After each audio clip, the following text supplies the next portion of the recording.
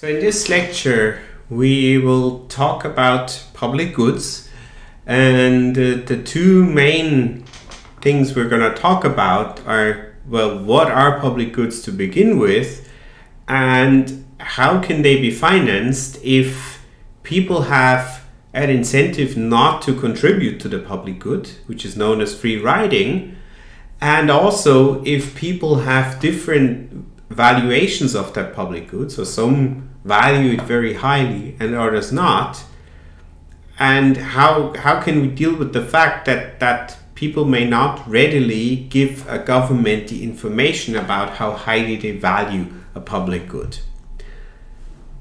This sounds like a very small and short lecture, but as you will see, there is actually a lot of intricacies and lots of interesting aspects to be talked about here. And public goods are very, very common. The purest form of public goods maybe not so, and we will see, but there are a lot of goods out there that share at least some properties of public goods, or that have some properties of public goods. And so it's important then to know what lies behind that and what are the difficulties for public goods provision for a government.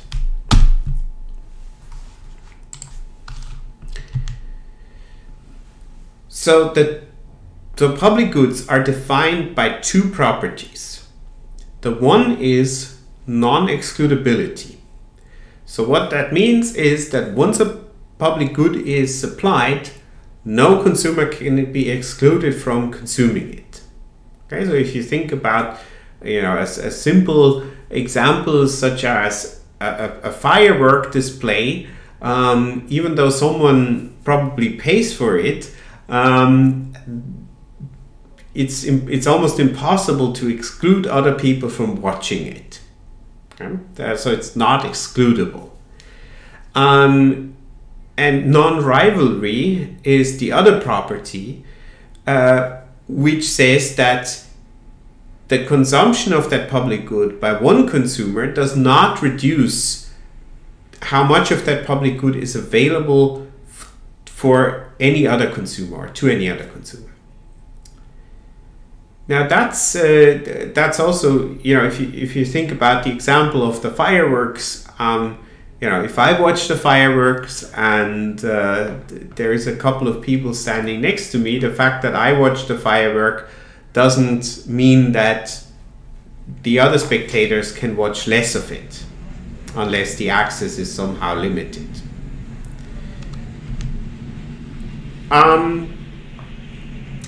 So let's think a bit further about what those properties mean, non-rivalry and non-excludability.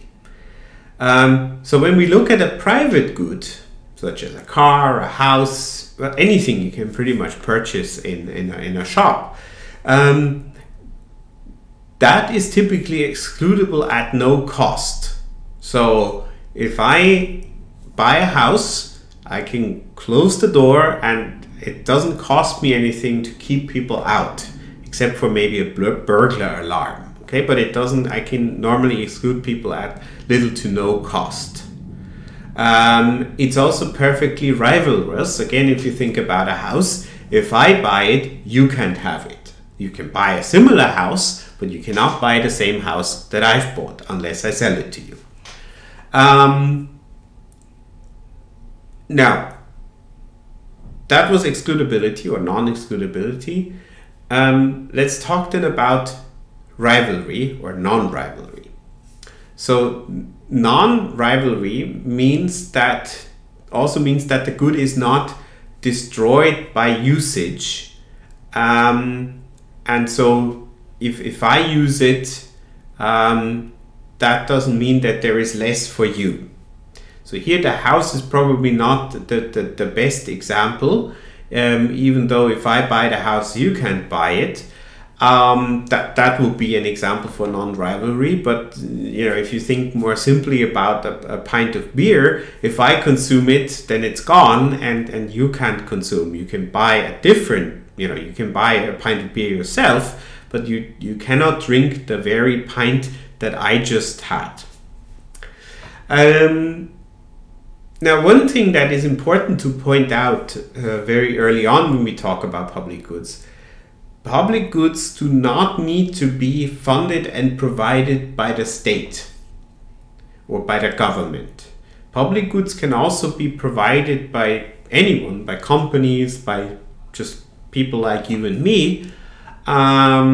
They don't need to be funded by the government.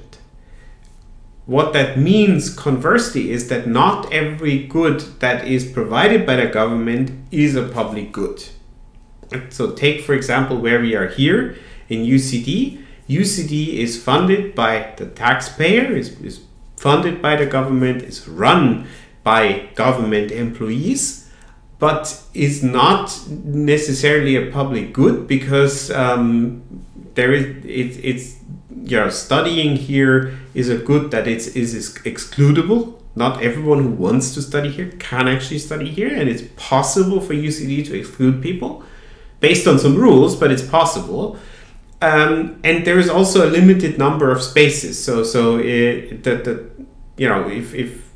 the number is exhausted at some point, it's not possible to admit more students than the number that is also once it's exhausted. Then it's not possible to accept students beyond the maximum number. So it's actually also a it's a rivalrous good, right? If more people, more of your friends study here, that lowers actually the chance that you can get a place to study here because the number of slots at UCD is fixed.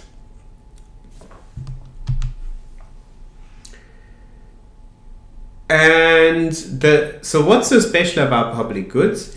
The special thing about public goods and why we talk about them in such great depth here is that they cannot be produced and allocated efficiently by a competitive market. So everything we learned about the competitive market leading to an efficient equilibrium just doesn't work here. It's just not possible. Why? Well, because we have this problem of free riding. So if you can't exclude people and you can't force them to pay for the public good, or you choose not to because you want to just have a free market and everyone can do whatever they want,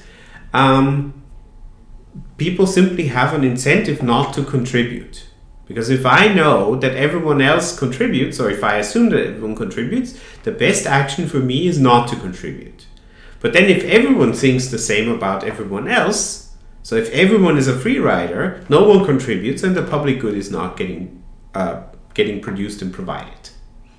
And even though that's worse for everyone, still individually we have the incentive to not contribute.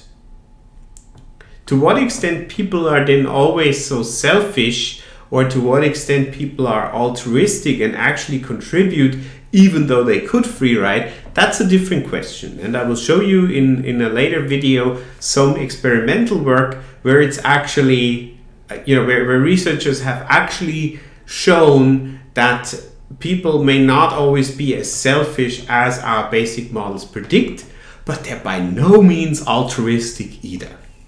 Completely altruistic either. Yeah? But the bottom line is there is an incentive to free ride with public goods, and there is always a need for social cooperation.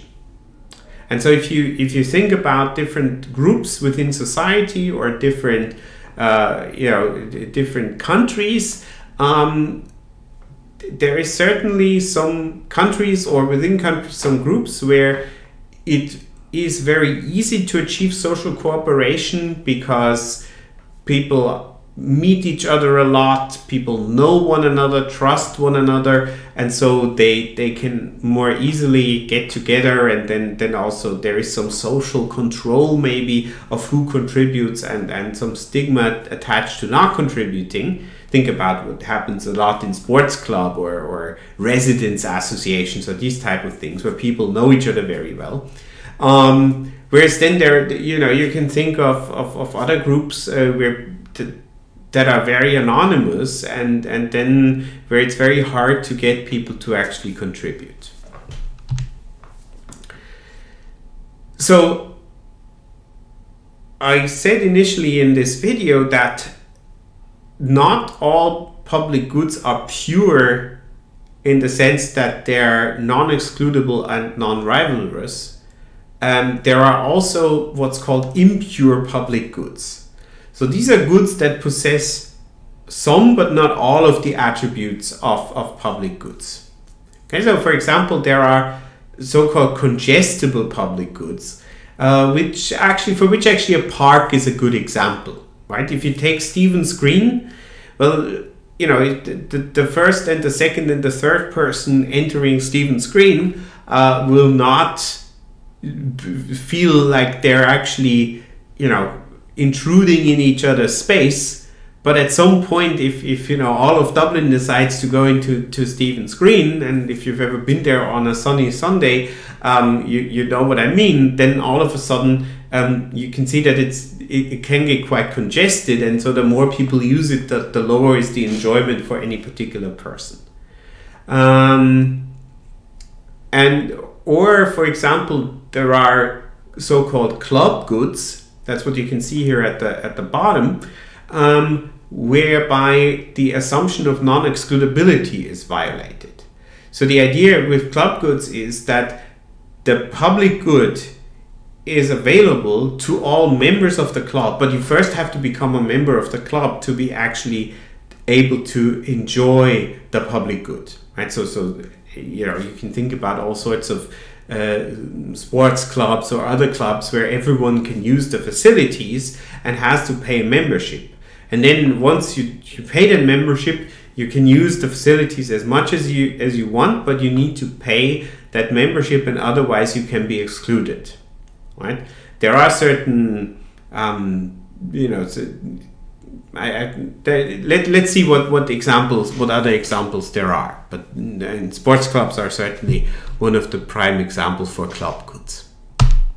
So here is just the typology. Oh yeah, so here is another one, another example, for example, which is cable TV, right? So you can watch as much TV as you want, but you first need to subscribe to one of those TV providers for cable TV.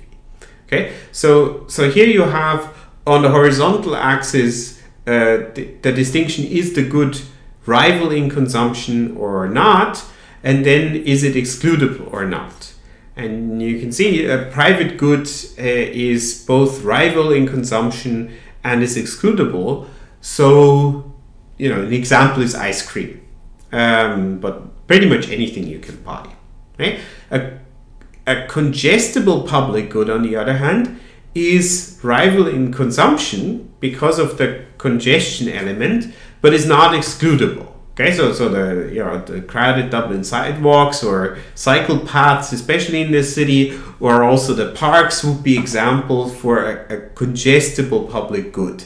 The people cannot be easily excluded from them, or at least the city council decides not to exclude people, but there is congestion. And then the final one is the goods that are non-rival and non-excludable, and that's a public good. For example, national defense. Now, I mentioned in the introductory video to this lecture what an externality is. So the idea of an externality is that the consumption or production of a particular good affects the utility of someone else, another market participant, but that market participant is neither compensated nor charged for that externality, the fact that another market participant affects them. Example was air pollution in a factory, for example. So one could also see public goods as a related concept. Public goods can be seen as being one big externality. So here is again the fireworks example. If I pay for the fireworks, other people also can enjoy it, and so it has an externality on them, but I can't charge them, and I can't easily exclude them from seeing it. Right? So these two concepts are to some extent related, public goods and externalities, and more on externalities will come in a series of videos in lecture 4.